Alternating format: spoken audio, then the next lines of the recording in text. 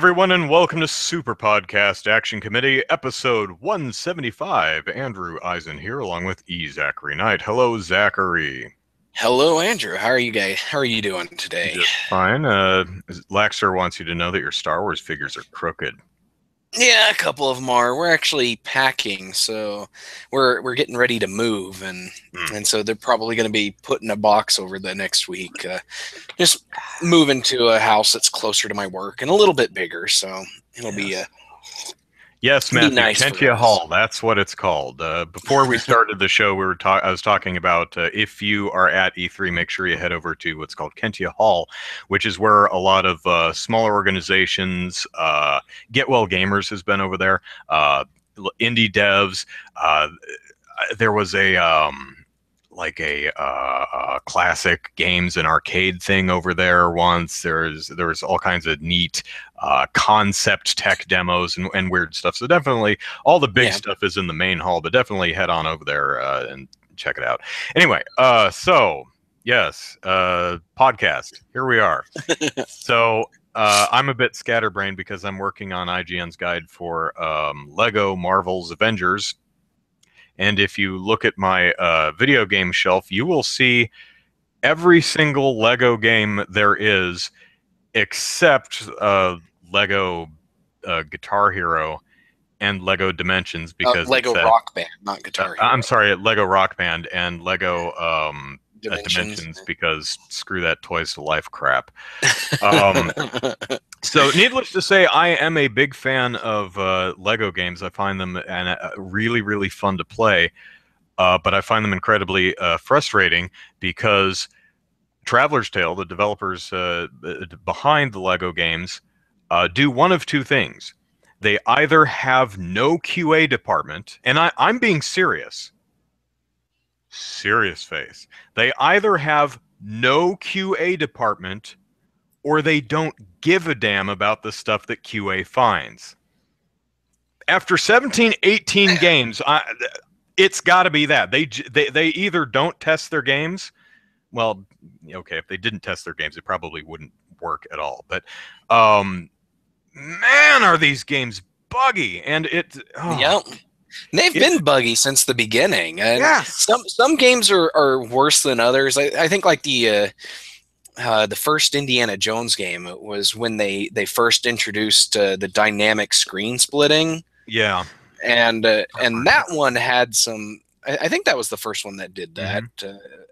But that one had some really interesting bugs in it, and I haven't played any of the newer ones, to be honest. I think the last ones I played was like the first Lego Batman and Lego Star Wars, the complete series, the original trilogy one.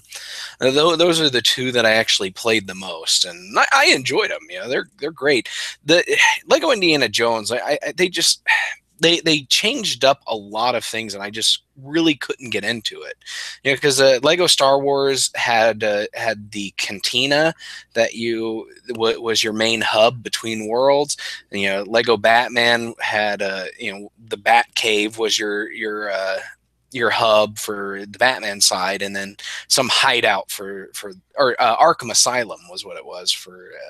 On the villain side, so they have the really nice hubs that you could explore and connected all the worlds. But Lego Indiana Jones just kind of they really changed the hub, and you had to like hunt down the characters and vehicles that you unlock so you could purchase them instead of just walking up to the computer or merchant or whatever and buying these characters. That was really frustrating for me, and so I kind of lost interest in the Lego Indiana Jones game. It's frustrating because I really genuinely enjoy the Lego games. And some of the bugs and glitches, I did a video called The Bugs and Glitches of Lego Movie video game, which is about a 10-minute video chronicling maybe a third of the bugs that I found in that game. Most of them are just kind of weird and are stupid, but don't really hurt the game much. There was one complete hardware lockup. Um, Yeah. but man, Lego Marvel Avengers is one of the bad ones. First of all, this game suffers from some really, really bad design decisions. Yeah. Some of the environments are really difficult to read. I had to actually I'm writing the guide, and I had to go to GameFAQs at one point to figure out what the hell I was supposed to do because there was, Who needs to write a guide? You can just copy right, GameFAQ. right.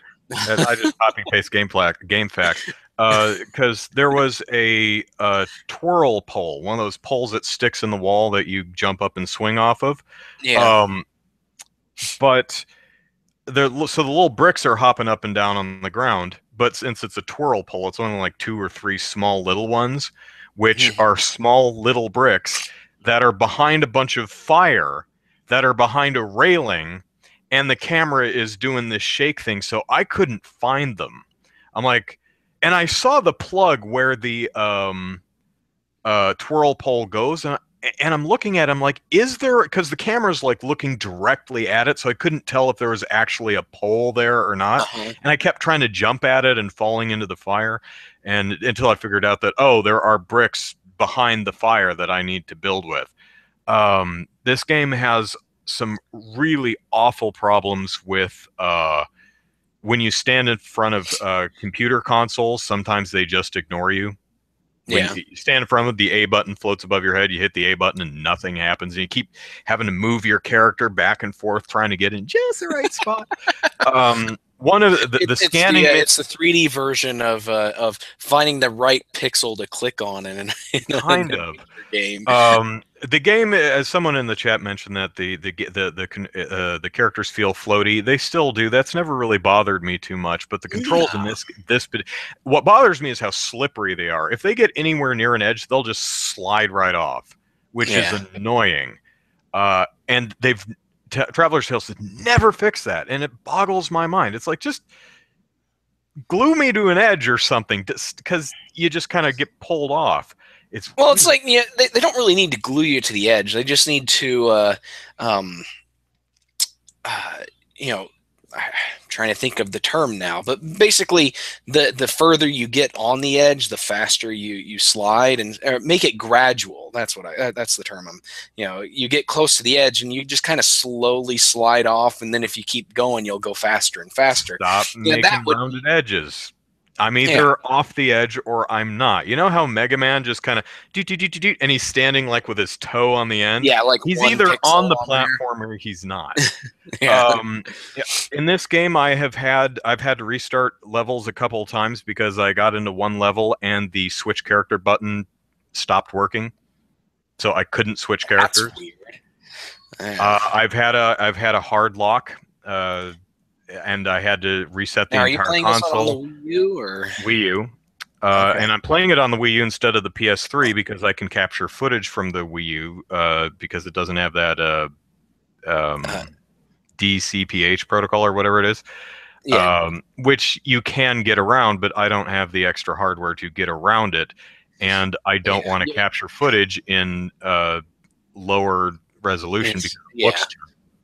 Yeah, So, with the PS3, you have to get the component cable in order mhm. to use Which the I capture have, card. but I was Yeah. going to do a video about Tomb Raider, and I captured some footage, and I looked at it, and it was just ugly as sin. So I'm like, I'm not bothering, you know. Yeah.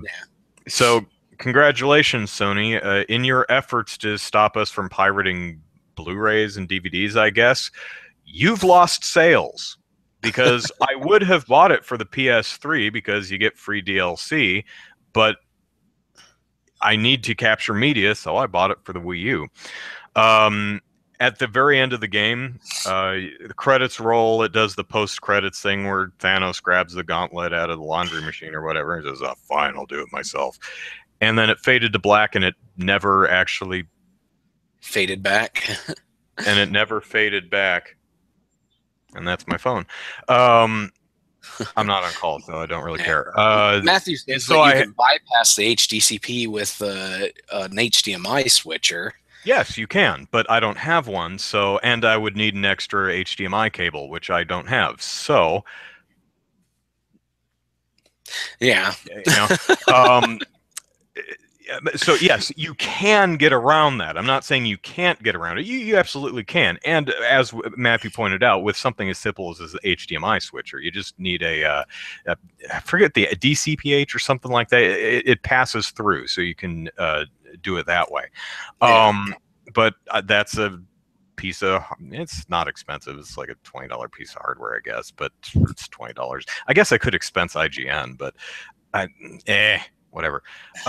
So again, I had to load the game from scratch. I had to play through that level again, and I had to sit through the credits again. I was thinking, oh, please, until I finally got back to the hub world. Oh, it has been a nightmare.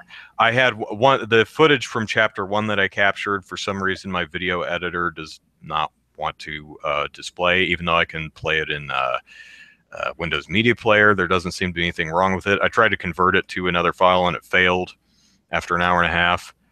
Nice. So I used a different converter to convert it, and that worked. And only the sound was off, and it cut off like the last 10 minutes of the video. So I had to go back into the level, play all the way through it, and to get screenshots of the end of the level. One of the games I was playing through, and it did a hard lock like towards the end of the level. So I had to shut off my system, reboot it, and play the entire level again to get back. Oh, yeah, it's been. So I was thinking I'll get 5 pages done today. No, man, I got done 1. Nice. Yeah, and there's someone else helping out. That was mean. I'm sorry. There's someone else filling in some of the page, writing some guide stuff in the IGN wiki, and I replaced all of it, at least all of the stuff on chapter 1, because it was just misspelled and grammatically incorrect in a lot of places. And I really don't want to do that, because this person's working hard to contribute and help out. And I'm hoping some of the subsequent pages have stuff I can actually use, but I have enough work to do. I don't want to edit someone else's stuff. I mean, if he or she manages to write some walkthrough stuff that is correct and I can proof, I'll just write all the stuff around it. But yeah. So at least this game only has 250 gold bricks to find, unlike previous games that have had like 450, I think. Wow. So yeah, it's kind of. Oh, the controls are terrible in this too, especially flying and vehicle controls. And what's really weird is sometimes in other games it's fine, but I was in the Manhattan hub and I hopped in a car and you push the stick to the left and it goes whomp right into a wall. I'm like, oh come on, it is so not worth getting in a car. Flying is terrible because your character you say your character's flying here and there's like a stud here or a mini kit or something, and you're like, okay, over to the right a little bit. Whoomp! I'm like, come on! And driving and flying in Lego Batman was fun. It worked. It's like, what did they do to break it all? I imagine there's a couple different teams at Travelers. They put out so many damn Lego games. I guess that they probably have 2 or 3 teams working at any given time, but you would think they would all have the same engine to work off of. Hire more QA people and actually, because I am a QA guy, but I'm not talking about really weird stuff that's hard to reproduce. I'm talking about really crap that no one could possibly miss. Yeah. Maybe it's just the fact that they're basically a double licensed product here. You got the Lego license, and then you have whatever theme license it is. And so maybe they're treating it, like, since normal licensed games, like a movie tie-in game, are typically rushed and just spit out, and they don't QA those things worth of crap. They don't even design those games worth of crap. Maybe they're saying, well, since this is a double licensed game, that means we only have to do half as much QA as a normal licensed game gets, which means no QA at all. Either that, or they're like, well, we've got 20 of these games now. We know how to do these. And it's like, guys, it's never worked. And No, there's always been bugs, it's a and testament to just how fun these games are that I keep playing them. Although I'm being paid to play through this one, I would have bought it anyway. yeah. But oh man, so frustrating. Someone said probably not as buggy as Fallout. Yeah, I don't play Bethesda's games. One, because I don't like them, and two, because they are abominably buggy. Hmm. I no, not looking down at anyone who loves them. I mean, people love their Fallouts and Elder Scrolls. I think those games are incredibly boring. Uh, and so I'm absolutely not willing to put up with the my hair's sticking up. I'm absolutely not worried about or not putting up with the bugs in those games when I don't enjoy the core game. Lego, I genuinely enjoy. I like beating the crap out of things that explode into studs and collecting monies. I love that. That makes me happy. Yeah. Punching things and destroying them makes me happy. So so I'll put up with some Yeah. wonky design and bad controls, but it's not consistent. Some games you'll run into bugs, but they play well. This one just doesn't play well. It's got some bad design where the environment's just really hard to read. Some of the character controls is just absolutely terrible. Flying is terrible in those races where you fly through hoops. Yeah. Really, really, really difficult to do. It's not fun. It's a chore because the flying controls are so crap. Hmm. So I wonder if it has something to do with the analog stick. Perhaps because I know that like with the PlayStation 3 and the Xbox, they have variable sensitivity on the analog sticks. So like the closest to the center, typically don't adjust things too much, but the further out you get, the more direct and obvious the action is. And so perhaps there's a bug with the way they designed that analog stick sensitivity for the Wii U, where it just completely ignores sensitivity and says, "Oh, you moved the analog stick. We're going to go as far as we can in that direction." Yeah, mm, that could be what it is. Where they're I would expecting a certain sensitivity, but for some reason they didn't design it with the way the Wii U handles it. I would have to Yeah. play it on PS3 or another console to really tell. Matthew jokes, is it Superman 64 bad? No, it's actually no. Unlike Superman 64, it's actually playable. Yeah. 13U Cube asked if I liked Wonderful 101. Yes, I did quite a lot. Yeah. But it's not. Laxter saying, did they turn analog into digital input? Basically, no. There is analog control. It's just the control is crap. Now, Yeah. running a character around on the ground, fine. Uh, Moving a character in the air in the levels is fine. The only problem is they moving left and right. They boost too quickly, which makes it really difficult to finesse them into one area that they need to be. Outside in the main level, it's really the up and down motion that's just horrendous because you control up and down by holding, I think A for down and B for up, but Yeah. it's digital. It's you're either holding the button or you're not, and so they'll do these sharp dives and inclines that you just don't need them to do, and so you'll try to feather it by tapping the button, but that will boost. And there's other weird design decisions like X holding down the X button is what brings up the character menu so you can switch characters, but it's also the same button that transforms characters who can transform, like the Hulk, switching between Banner and the Hulk. That Uh, is weird. there is also in the game something that I almost had to go check out a FAQ for, but I did figure it out.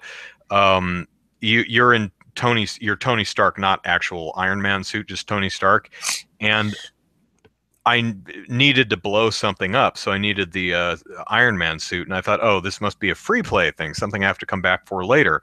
And then I couldn't find anything else to do in the level, and for some reason I held the X button. I'm like, oh, for Tony, if you hold the X button, he can summon his Iron Man suit. Could have used a tooltip on that because that's unique to this game. Yeah, that It's is funny interesting. because there's a ton of tooltips, and did you know little things that pop up? Too many, and some of the really important ones do not exist. Huh. You would think that transformation would be the ability button, like the button that you would normally use to use a character's special ability. You would think Um, that would be the transform button. Maybe. I mean, that button does I think for Hulk it does like a sonic clap, or he pulls a big chunk of the ground out of the earth and throws it. So it is used, but there's got to be a more eloquent. There's a bunch of buttons on these controllers. I'm sure they can find a more Yeah, there's eloquent got to way to be do it, something. because it's really annoying because if you're playing Hulk or Banner and you want to get into the menu to pick a new character, you have to hold the button and wait through his admittedly really cute transformation, and just kind of keep holding it so that it will go into the menu. Huh. There's some others. The game does a good thing where the camera will pan over to something. You hit a button and you hit a button and the camera will pan over to what the button did, so you have an idea of where you're supposed to go and what you're going to do. The problem is it pans really super slow, and then it pans all the way back to you, and you're like, I got it, let me play the game. And the boss battles there's literally a level in this game where the Hulk and Thor fight on the helicarrier, and all you do is you watch pre-scripted cutscene of those two beating each other in the face, and when the Y button is floating above, you hammer on Y, and then it changes to B. Sometimes it changes to A. I'm like, oh my god. And there's other places where Black Widow jumps on a Chitauri air scooter thing and starts smacking him in the head, and you're like, hammer on the button, yeah, beat this guy in the head and throw him off and drive away. And she's thump thump thump thump. I'm like, yeah, thump thump thump thump. I'm like, okay, thump thump thump thump. I'm like, anytime now, thump thump thump. Come on.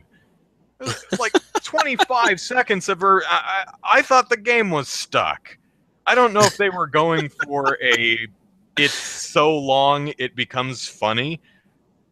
I don't know. I don't. Yeah. Some of the timing in this is just.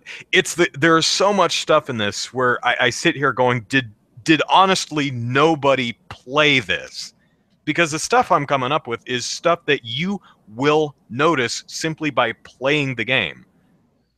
I'm not doing weird things like trying to clip through walls and getting my character stuck. So, Yeah. Laxter says, so it's slow QTEs. Yeah. Also, when you're the worst part for me anyway, the worst part of every Lego game is fighting.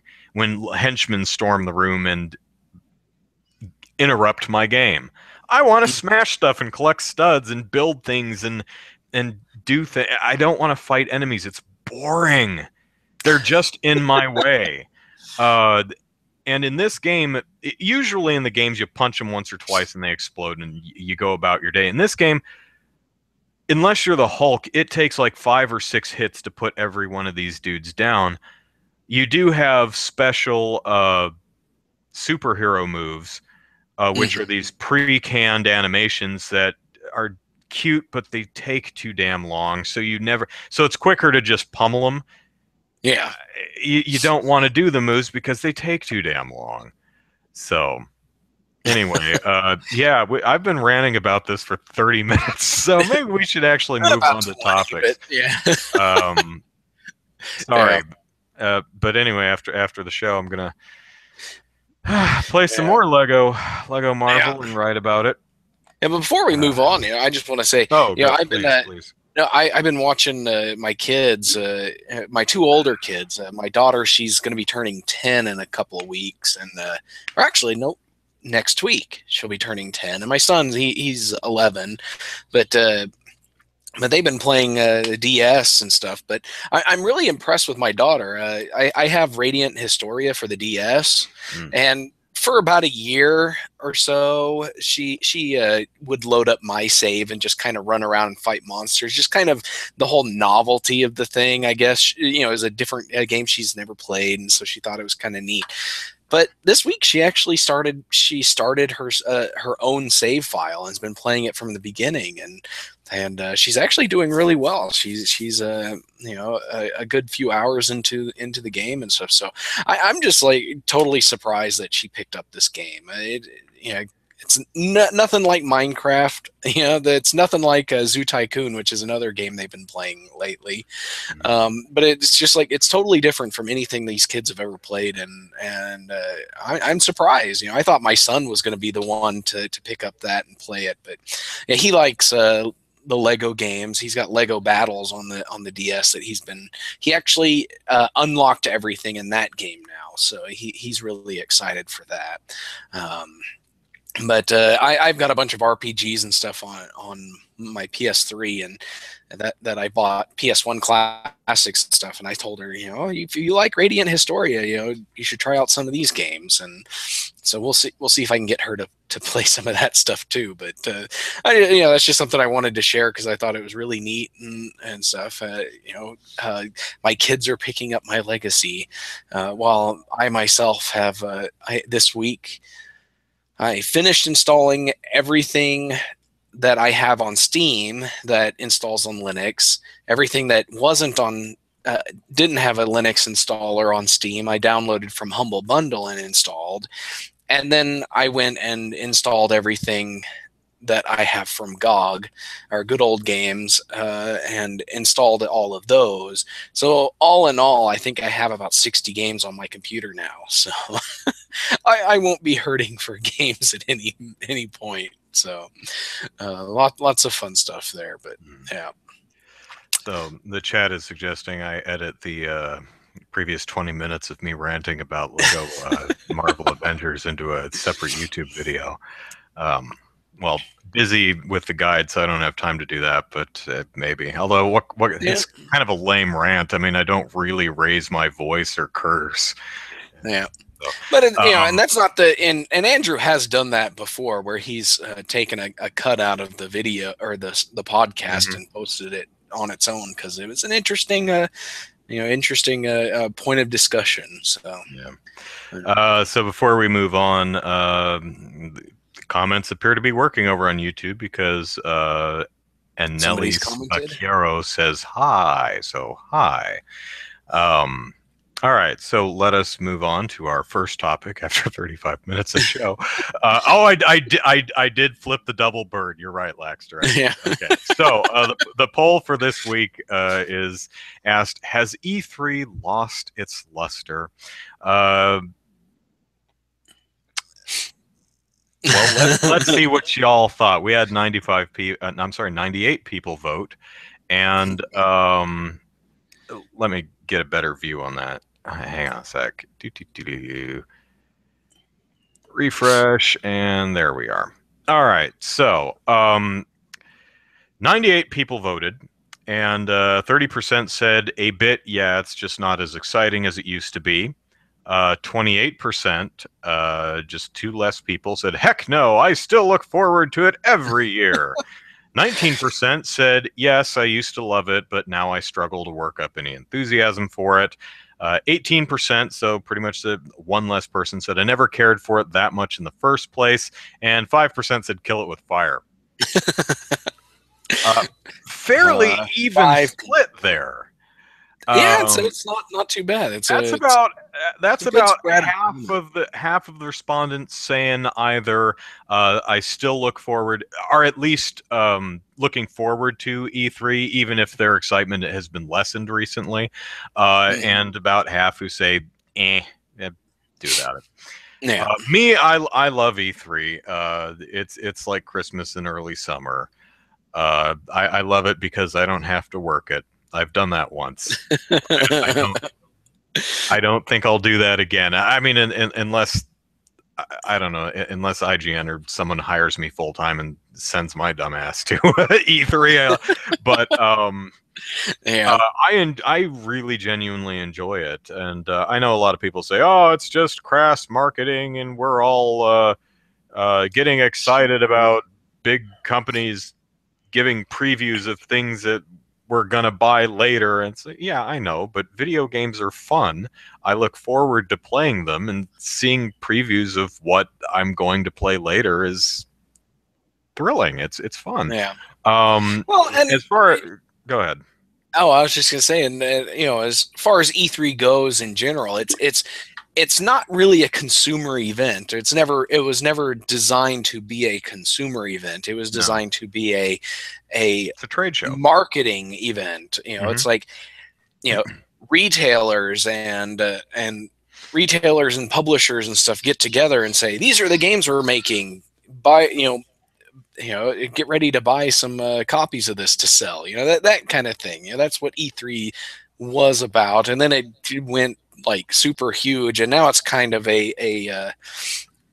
weird chimera of trade show and consumer event at this point. So it's a very interesting life that E3's had over the last 20 years or so. Yeah, although I do, of course, complain whenever companies, and it's usually the big publishers, will preview games and show absolutely zero game footage.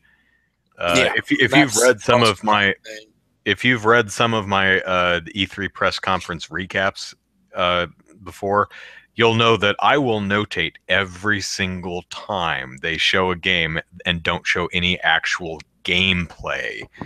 Um, uh, Mm. for me personally, I cannot get excited about a game if you don't actually show me the game. Maybe you can intrigue me with a new concept, um, Yeah. but for example, what's that? There's a PS4 game made by the Rare people, and it was this nicely animated video of some girl in a robot with a blue core, and it blows up, and then she Yeah, takes yeah, the that one. Recore. I'm Yeah. like, great, great, that's lovely. I don't care. I don't get how anyone can be excited because they showed nothing about the game. Now, Well, Horizon Zero Dawn, which is kind of a dumb name, they actually yeah. showed some woman taking down a mechanical T-Rex. I'm like, dude, awesome, Monster Yeah. Hunter kind of thing. Yeah. I'm all for that. Uh, Yeah. Recore actually looks, the concept of Recore, it sounds like something that I could play, but yeah, without at least actual what we're gameplay. speculating it will be. Yeah, without the gameplay, it's you can't really get a feel for if it's going to be fun or not. But the idea behind it, or at least what we think the idea behind it is, sounds really intriguing. But yeah, but yeah, Uh, go ahead. oh, Inafune is the one of the people behind Recore. That's right. Um, Yeah. So, yeah, has E3 lost its luster for me? No. Uh, I, in fact, yeah, every year, the technical improvements in the internets enable me to enjoy it more and more. Uh-huh. Streaming keeps getting better and better. I get higher quality video. Nintendo's presence at the show, even though they're doing different things this year, I have absolutely loved the Nintendo Treehouse live events that it's done for the past few Yeah. years. I think that's, of course, I'm a Nintendo fanboy, but I think that is just bar none the best damn thing at E3 2 years running. Uh, Yeah, yeah, it's definitely a great thing because with that, not only do you get developer interviews and stuff, you get Actual actual gameplay. playthroughs Let's of the play the games. game. It's like, and you see some really interesting ideas, like the first year they did that. I forget the developer who was doing it, but they had that gameplay demo concept of, it was basically a tower defense game, but it's like you had the security cameras, and you Mhm. had to switch between security cameras as you were fighting off these robots. That was really neat thing to watch. It's like, this is something we're experimenting with. Check it out. That's really cool. And then you get to see gameplay of games that they're actually working towards completing. When they did a few a good playthrough of Xenoblade Chronicles X. That was really cool to see. And just all that kind of stuff. I really enjoy the Treehouse stuff. Yeah. Proto Man Dan says he wouldn't have been interested in Shin Megami Tensei Cross Fire Emblem if it weren't for the Treehouse demo. I would still be curious about the game, but I wouldn't be excited for it like I am now if it weren't for them actually playing through the game and going, holy, wow, this game looks awesome. 13U Cube asks, what color is my 3DS? Black. Lyrical asks, isn't EA doing something different this year at E3? Yes, EA will not have a booth at E3. Instead, it's holding its own event across the street. Yeah. From E3 during E3. So it will still be They're at calling E3. it Ouya. Because Ouya did their event across the street. EA games will still have a presence at other booths. And they're still going to do their big press conference. Yes. So yes, they will be hosting. It will be hosting its own event, literally across the street from the LA Convention Center during E3. So it'll still be there. Like Nintendo, they're not doing the live conference; they're doing a digital event, which is fine by me. It keeps them from having technical issues. That's always fun. When they do when they have technical issues, it's like when Sony was demonstrating that some dragon game they had, and the sound just completely cut out. There was no sound whatsoever for the entire thing. And then occasionally there'll be games that have trouble starting or will crash in the middle of it. That's always fun to watch. Yes, Skyward Sword. That's what we're referring to as Skyward Sword. Where poor Miyamoto's on stage going, would everyone mind turning off their wireless devices? I know that's asking a lot, but go ahead. But going back to the Treehouse thing, I wish more companies would do something like that, where they actually broadcast a multi-hour gameplay thing, because not everybody can go. Not everybody even at E3 can go to the booths and sit in line and to play the demos there. It'd be nice to be able to just, have a few hour broadcast of just people from the company just playing the games and talking about them, because that's an experience, us home viewers of E3 don't get to have. We don't get to go to the booths. We don't get to play the games, so at least let somebody play them for us and broadcast that to us. That would be awesome if everybody did that. Now, that said, it's not that I can't enjoy a trailer. For example, I think we all remember the Dead Island trailer from years back. The one that ran in reverse, where there was a girl laying on the ground and she rised up and went through a window and then got her head hacked off in reverse. So moving backwards, you figured out it was a zombie invasion thingy, and it was a really cool commercial. Had absolutely nothing to do with the game. I mean, I remember the jogging guy for Dead Island 2. I thought that was a cute trailer too, but might have nothing to do with the game, so who knows? But the other nice thing about a Nintendo digital event rather than an actual live press conference is you don't have technical errors. That's one. But I also don't have to worry about a stupid camera director deciding to cut away from the footage and show what the audience is doing. Yeah, that is camera directors. Let me explain something to you. During a video game press conference, if there's video game footage on the screen, don't you dare cut away from that. I don't care what the audience is doing. I have absolutely no interest in seeing the audience's reaction. I can hear it. I wish I couldn't, because I want to hear the game. Yeah, exactly. Because that is really annoying, because you're watching this, you're like, oh, cool. What's going to happen here? And then it cuts to an audience, and you're like, seriously? I wanted to see what they were doing on the game. But yeah, don't cut away from the game. I'm 100% with you there. And it's like, and also, you know, if there's gameplay on there, don't even go to a wide shot of the stage. Yeah. Direct feed. Direct feed. Don't give me that push in crap onto the video screen. I don't just cut the. I'm more upset about that than I am about Lego Marvel. That drives me nuts. Yeah. I'll sit in my chair. I'll be like, ah!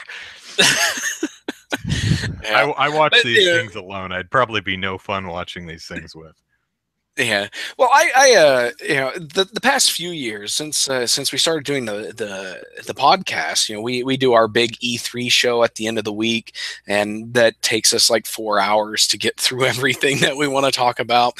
But it's like, you know, since we started doing that, I've also started actually watching the broadcast live, because prior to started doing the podcast, I would just catch the recaps and everything, because I just wasn't that big into it. But I've had a lot of fun the past few years watching these things live and tweeting my thoughts out.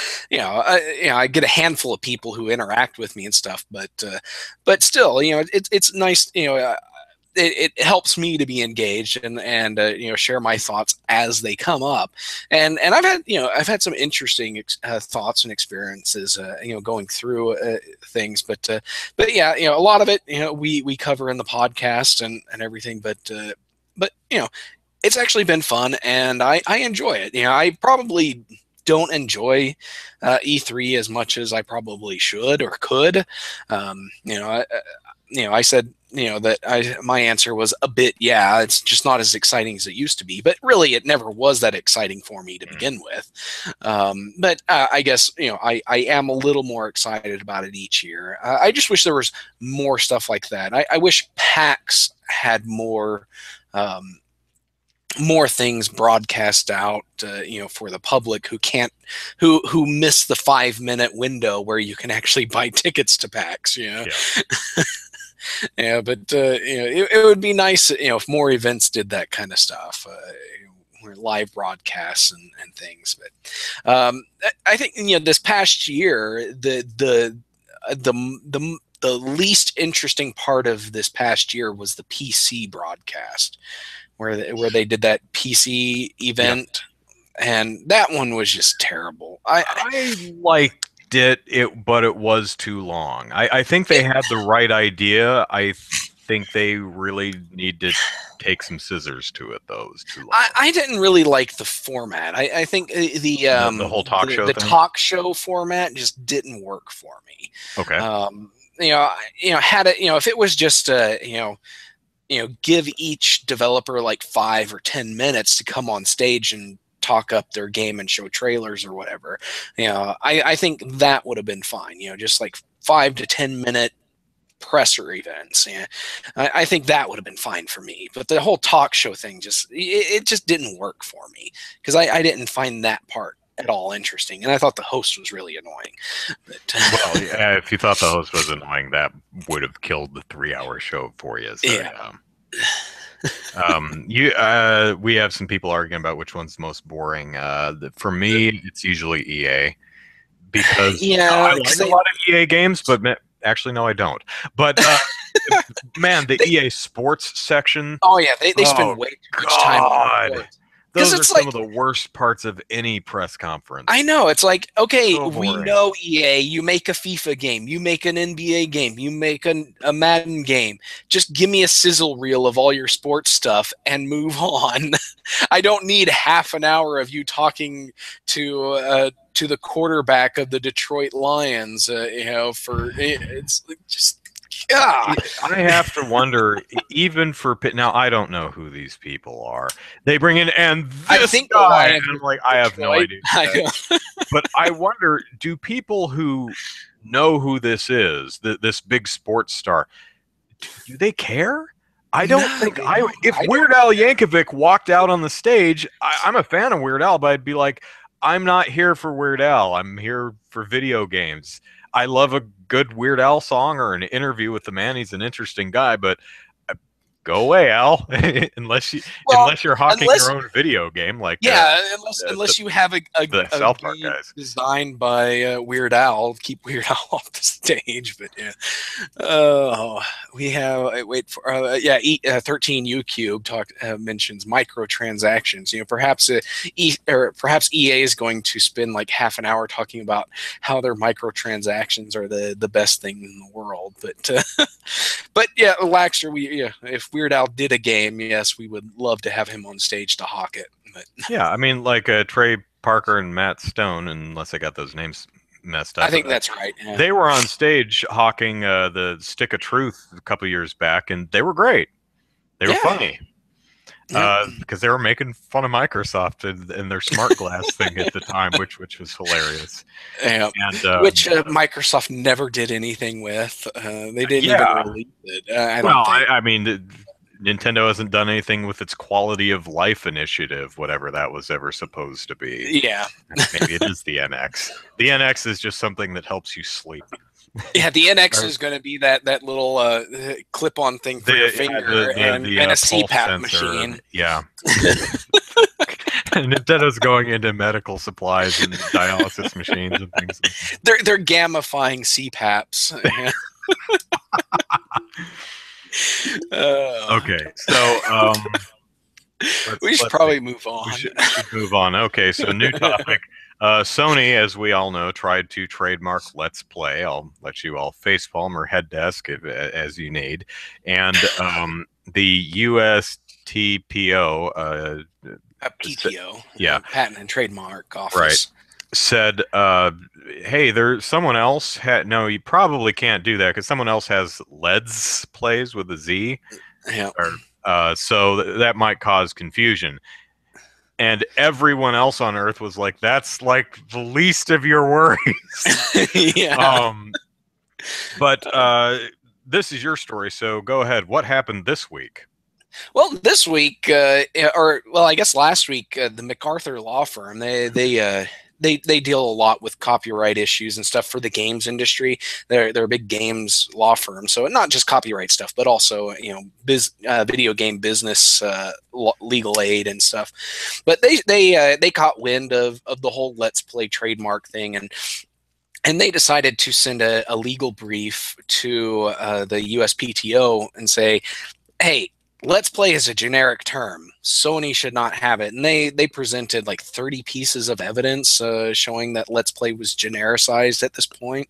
And then this past week, the MacArthur law firm announced that the USPTO listened, which is kind of strange for a government agency to actually listen to somebody. And they rejected Sony's trademark for a second time, and this time because it was generic. And they cited two pieces of evidence that the MacArthur law firm submitted. One was the Wikipedia page for Let's Play, and the other one was our Let's Play on Reddit.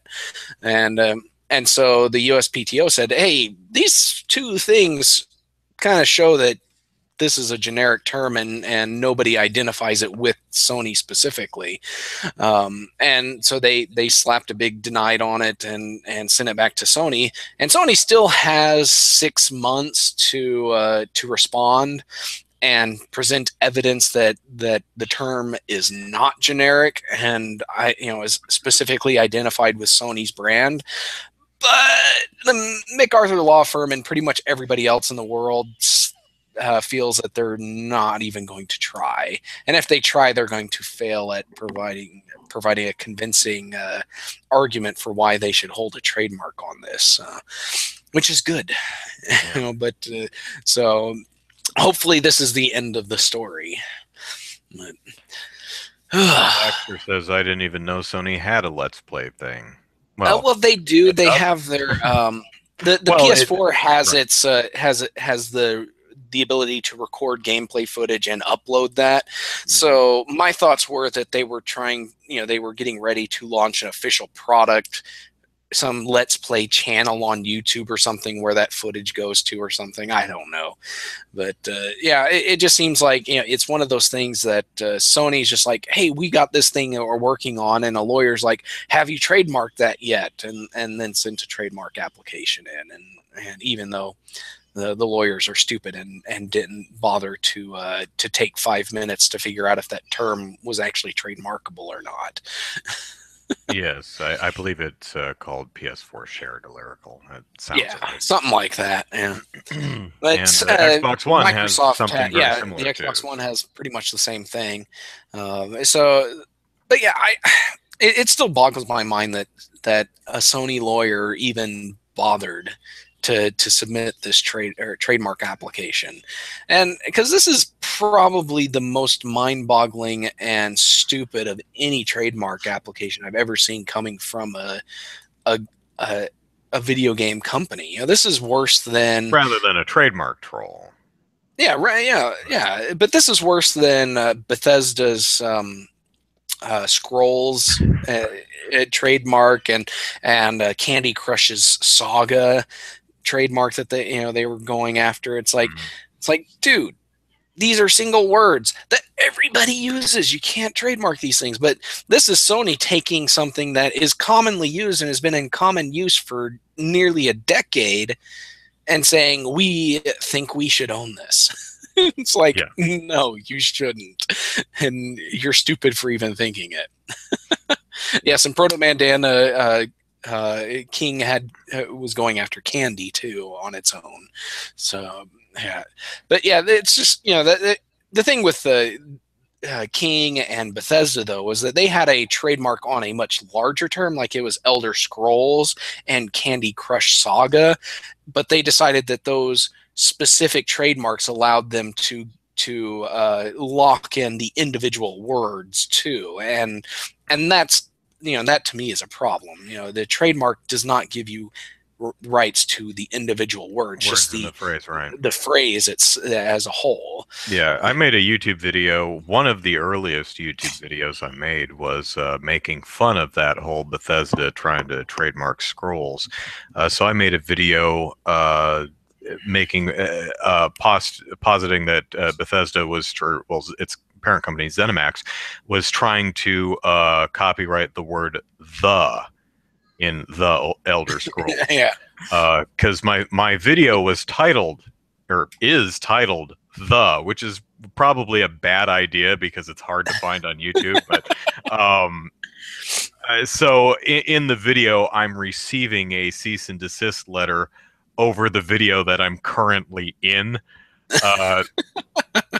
And it reads, we own the Elder Scrolls, and that gives us rights to every individual, not only every individual word in that phrase, but the individual letters in each word too. So, and it goes on. I sent that before I did that video. I sent the script to a lawyer and I said, "Can you read this and help me legalese it up?" And he had a few suggestions, but he says, "You know what? I have actually seen crap like this before. That's actually pretty close." Nice. So nice. search YouTube for "the," and maybe you'll find, maybe, or just go to Andrew's channel and look at his video history and his uploads. It's one of the earliest ones. So yeah. Anyway, but that does remind me of back in the day with I forget which Elder Scroll game it was, but with the whole Fus Ro Dah thing, you know, they ZeniMax went on a big legal fit on Fus Ro Dah because, you know, they had Fus Ro Dah in a couple of their early trailers for the game, and that just started a whole meme. And it's like 3 months after the meme kind of lost its, you know, it went away. Nobody cared about the meme anymore. ZeniMax decided that, hey, we own Fus Ro Dah, and they started sending takedowns all over the place for it. So that was fun too, because it's just like, you know, nobody cares about this. I wrote about it, and I pulled up a I forget exactly what it was, but it was basically a search history on Google. and it showed the popularity of Fusro Da, and it's like right around December, the turn of the turn of the year, the new year. Fusro Da just kind of drops, and nobody cares anymore, and so that was really cool. And then it's like that's when ZeniMax decided to care about it as their property. Yeah. So. In other copyright claim news, Nintendo still has not released its claim of my video, Captain Toad headbutts Toadette in the crotch. So they have until February 9th to respond. So there's a good chance that Nintendo's just not going to do anything, and I'll be able to release that video on the 9th, which I would like to because I think it's funny. So one more topic before we get out of here. Early access games are coming to Good Old Games. Good Old Games is calling this initiative Games in Development, which is, I think, a lot more accurate as to what it really is. Yeah. Compared to Steam Steam's early access. Because early access doesn't necessarily imply that the game is still in development or incomplete or missing features. It sounds like, oh, you just get to see it early. Like when you see a preview screening of Star Wars or whatever, it's usually the finished version of the film. Occasionally there is temp music. Occasionally there is, sometimes they'll do unfinished visual effects. Unfinished visual effects. But typically, if you're a person in a mall taking a survey, and a person with a clipboard comes up, hey, would you like to watch a movie? Those are usually finished films. Now, occasionally they do get recut or reshot after that, but they're usually final versions at that point. But I like the games in development. Oh, well, all right. Here's where it's unique is one, the games in development games are handpicked by Good Old Games, and it offers a 14-day no questions asked return policy on all games sold through the games in development service. So what that means is if you play the game and it doesn't work, or you think it sucks, you can refund it anytime within 2 weeks for any reason. Also, apparently they have some type of rollback feature, so you can play any version of the game at any time. So if the developer makes a change that you don't like, well, you can just play the earlier version. Like if they go cropping a butt slap out or something, you can just roll back to the earlier version and play that one. So we'll see how it how it turns out. But I think Good Old Games. I think they've thrown the gauntlet down. I think this could be a decent competitor to Steam. Yeah, I think so too. The 14-day return policy is actually really good because with Steam, I believe they still apply their normal return policy to early access games, where it's like you have 14 weeks or 2 hours of gameplay before. It's like if you play the game for 2 hours, you're stuck with it whether you like it or not. It's whether that game crashed at 2 hours and 10 minutes and just would not load again. It's like you're stuck with it. You have to keep playing. You can't get your money back. And so a full 14 days of testing out the bugs and seeing how the developer releases updates and stuff. You can determine within 2 weeks that this developer is actually working on this game. I think I'll stick to it. At 14 days, sorry. If I said weeks, I didn't mean to. I missed it too. Sorry. Yeah, but yeah. So if a developer releases daily updates over that time, you can kind of get a feel that yes, they're going to actually make this game and complete it. But if they release like one update in those 14 days or the 13 days, the first 13 days, you can say on that 14th one, you can say, yeah, I'm not going to keep this game because they're not releasing updates enough for me to care. So I think that's the biggest thing. The hand picking the games, that is a good thing, because you have, GOG uses a lot of things where it's like they have games that they've been watching under development, but they also have games that the community has been requesting, and they look at those games, and if the game is still under development and they have a lot of people requesting it, they're like, well, let's reach out to these guys and see if they want to take part in our games development process.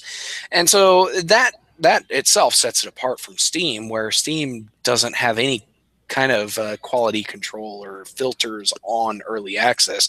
Anybody can release an early access game, and that itself has resulted in a lot of really Garbage. unhappy customers, because they buy a game through early access, the developer releases a couple of updates, but then they go silent for 6 months or more, and nobody's happy in those kind of situations. I think, to me, that's worse than a lot of the Kickstarter horror stories you hear, because with Kickstarter, the game isn't complete. The game sometimes the game hasn't even been started yet, but you're betting on the future of that project. Where with early access, you purchase the game with the idea in mind that you're going to get regular updates and be able to play the game consistently, until it's complete. But when they go silent, that's just,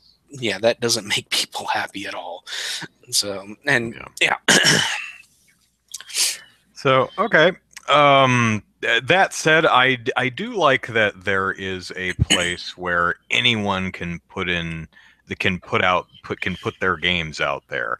I do like that aspect of it from a certain perspective. Granted, that does have its own share of problems.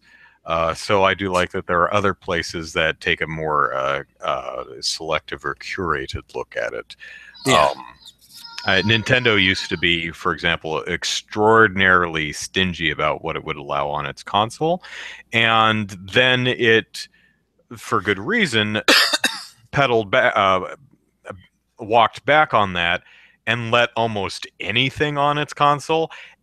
And it seemed to walk back a bit too far in that direction. It's come forward a little bit, being a bit more discriminating with what it allows, while not being as overly restrictive as it has in the past. So I think for most there's a happy medium. But again, I'm glad that there is actually a space where anyone can put their crap out there because someone's going to like it.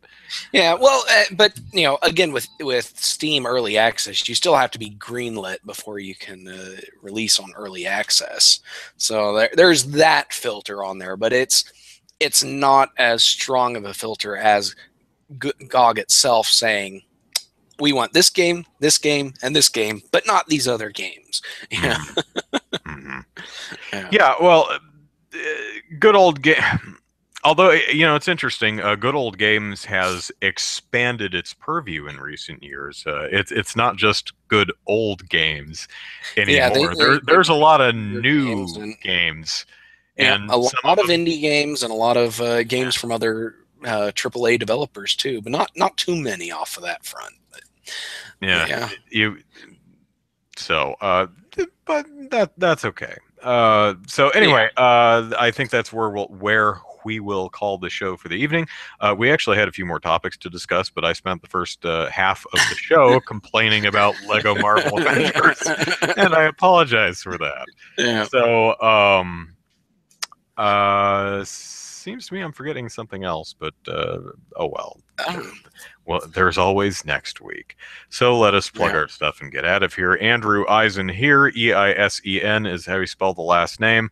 Plug it into YouTube to find my YouTube stuffs, of which I have a lot of things planned, but I'm busy with, when I'm not working on the guide, I'm working on Game Politics, and I'm also working at my real job. So I don't really have a lot of time to do video editing. So you're probably not going to see anything from me other than Super Podcast Action Committee until I've finished the Lego guide. So I apologize for that. But I do have hopefully some entertaining stuff. The crotch headbutting video. I'm hoping Nintendo will release its claim on, and you'll be able to see that in a couple weeks. So fingers crossed. Beyond that, at Andrew Eisen is the Twitter. 13UCube asks, "What's my real job again?" I'm a quality assurance analyst for a technology company. We make our own proprietary hardware and software, and I'm the guy who tells the developers that they suck at their jobs. They love me. So they say, "Hey, here's the thing I've made. Let me know if it works." And I say, "What is it supposed to do? Do you have any specs?" "Nope." "Okay. Andrew, how come you didn't tell me that the light turns green when you hit the one button?" I'm like, "Is it not supposed to do that?" I'm like, "I hit the one button, light turns green." I'm like, "I guess that's okay." So constantly a challenge. But anyway, so yeah, I'm a quality assurance analyst for a technology company. I also do freelance writing, which is the IGN guides. That's part of it. I don't get paid for game politics, but I do spend a lot of time moderating and writing and trying to keep the site afloat because we have no money. So anyway, let's see. Twitter was at Andrew Eisen. My Facebook page is Andrew Eisen YouTube. And yes, come visit us on Game Politics. We're lonely. Yes. So Zachary. All right. You can follow me on Twitter at Easy Night. You can follow my game development work at DK_gaming on Twitter, and it's divineknightgaming.com. And I'm slowly working on a couple of games right now. One is a mobile game that I'm wishing would go a lot. The development would go a lot faster. 13UCube asks how Andrew and I met. That would be through Game Politics. We both were. Andrew started back in the live journal days, and I came in 2006, and was part of the community for a while, and then started comment moderating for Dennis at the time.